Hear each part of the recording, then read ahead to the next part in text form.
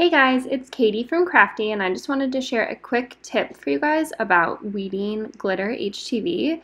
If you guys have ever worked with it, you know it can be really hard to see your cut lines in glitter HTV after you've cut it.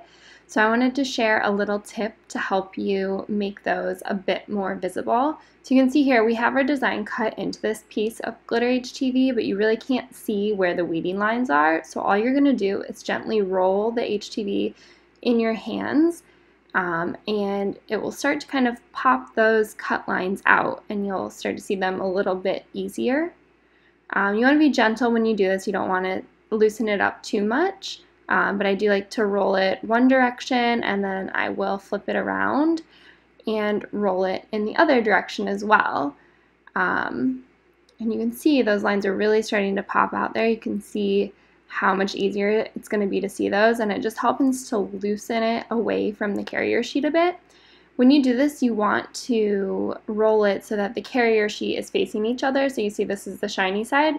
When you roll it, those sides are towards each other. So the part that you're going to be placing towards the shirt is actually towards your hands. So you can see how well that's coming off there, and all I'm going to do is just start pulling this away actually gently with my hands. So you really don't even need a weeding tool for this part. You're just going to gently pull away the negative areas, and you're going to just be left with the part of your design that you're actually going to press, as well as the insides of the letters that you'll need to use your weeding tool to weed away. That's done, you'll just take your weeding tool through and go and weed the insides of the letters and the little portions that don't come off. Seriously, this tip is super simple, and it does make a world of difference when you're trying to weed this kind of difficult to see material.